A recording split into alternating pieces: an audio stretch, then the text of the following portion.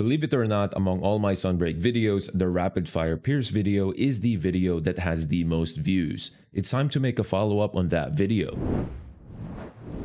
Currently, we have 3 Lightbowguns that come into mind when Rapid Fire Pierce 2 is mentioned. We have the old school nargacuga Lightbowgun with high affinity but lower raw, the Malzeno Lightbowgun which is attained around MR 100, but actually all you need is a friend to post that score in Magna Malo quest with high raw but 0 affinity, and the middle between the two being Shagaru Magala's Lightbowgun. I do believe I'm about to shoot my foot with what I'm about to say. I deem Malzeno as the best Rapid Fire Pierce 2 gun. Now, calm down, please give me a chance to explain. So let's compare them side by side, shall we? In terms of raw, Malzeno is the leader with 330 raw. In terms of weapon slots, Malzeno leads by having a level 4 slot. In terms of rampage slots, the winner is Shagaru Magala with a level 2 rampage deco that is capable of probably getting around 5% more damage using anti-species decos. In terms of affinity, Nargacuga is the clear winner.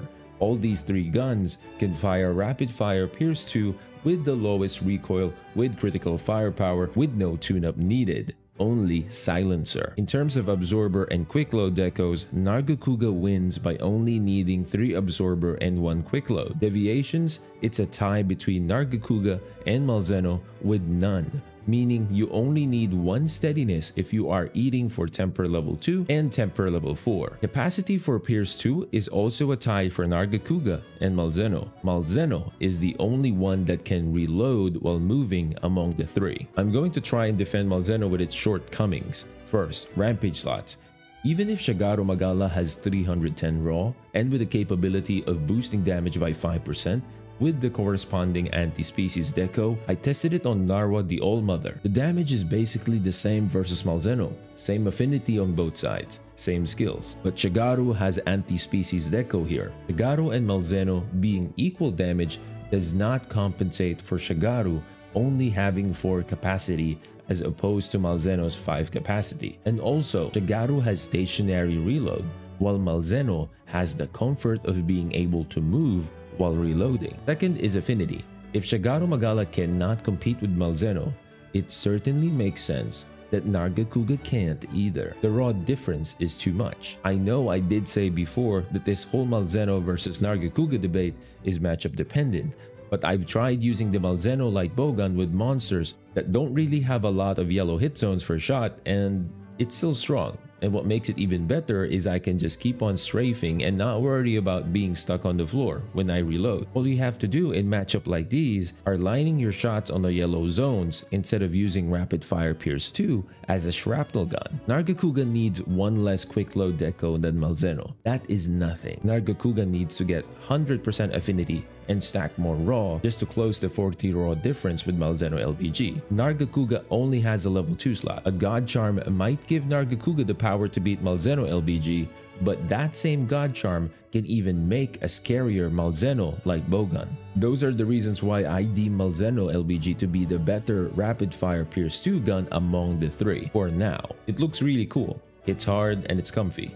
If you're still in this part of the video, you're like me, who has already made their choice of choosing Malzeno over everything. So let's just go to the set. The generic 3-2-1 Talisman build will have 90% affinity, Rapid Fire up 3, Pierce up, critical boost, evade extender 2, steadiness 1 to counteract the deviation when you eat for temper level 2 or level 4.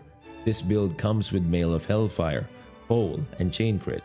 If you watch my last video about Rapid Fire Normal 2, you would know that the combination of these skills is as powerful, even more actually, as having Attack Boost 4 in the set. You have to always be at the red scroll since we are using Mail of Hellfire here. Why is there no ballistics on this Pierce set? I really feel that you don't need it, because you have Evade Extender 2 with this set and you will be basically strafing 24/7.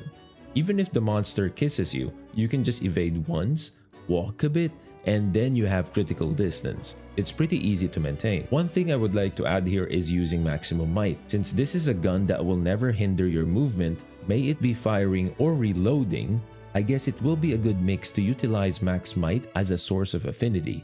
If you try and slot in Maximum Might 3 with Weakness Exploit 3 and with 1 Bloodlust, you will easily achieve 100% affinity on the Malzeno gun on a good shot hit zone and 50% affinity on a white shot hit zone. You might be able to put more attack boosting skills in the process as well. Just be mindful of the uptime of Maximum Might. It takes around 5 seconds for it to activate when your stamina bar gets full. Utilize the mobility of the Malzeno gun properly to keep the uptime of Maximum Might. Try out your talismans in the builder to see what set it will show you. Again, if you're not comfy with Maxmight because you're too jumpy and you keep on hopping around, you can go for Critical Eye instead, although it will be slightly expensive getting the affinity increase.